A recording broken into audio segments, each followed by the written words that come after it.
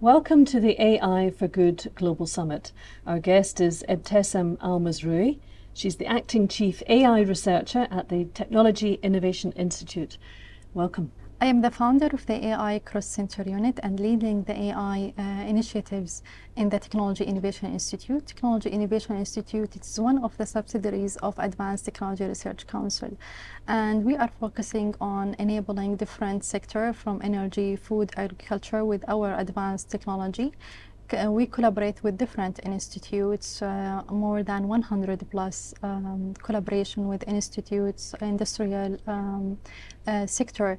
And the main aim is we want to bring the research to technology readiness level 4 and plus.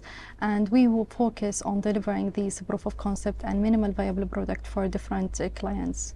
Can you give me some examples of how you're using AI for good?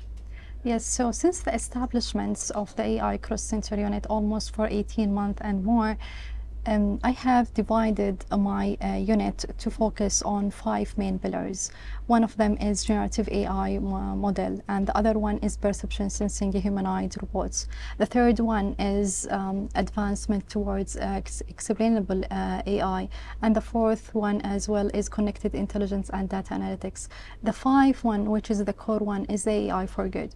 So when I establish or develop any technology with my team member, AI for good is there. So it is very important to study the energy factor, to study the ethical AI, how we can contribute with our advancement to the humanity.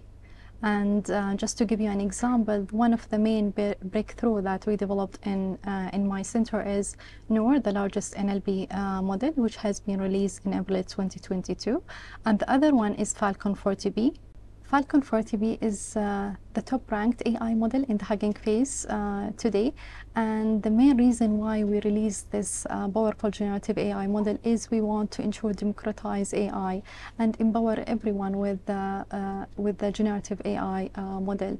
Maybe you are a researcher, maybe you are a scientist or SME entrepreneurs. Today you can utilize the power of Falcon 40B and build a lot of technology on top of it. Well, it's interesting that you talk about open source. What guidelines around AI are needed, do you think, so that it can be, ensure that it's adopted internationally? One of the main things is how we can collaborate in international level, from industry leaders to scientists to researchers to policymakers. We need to set the rules, how we can develop this technology and how we can enable different people and countries to utilize the power of generative AI models and have access to this tool as well. And you talked to me earlier about how you're encouraging creative minds. Tell me a bit more about that. What we did is we released recently a call for proposal, and Falcon 40B, it's today there available, and you can take it and utilize it and build different software solution or products on utilizing the capability of Falcon 40B.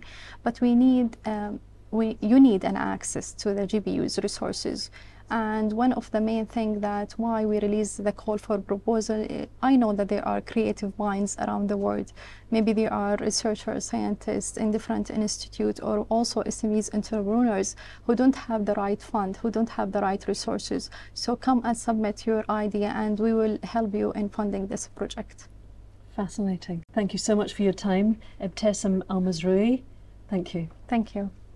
And more to come on the AI for Good Global Summit here in Geneva.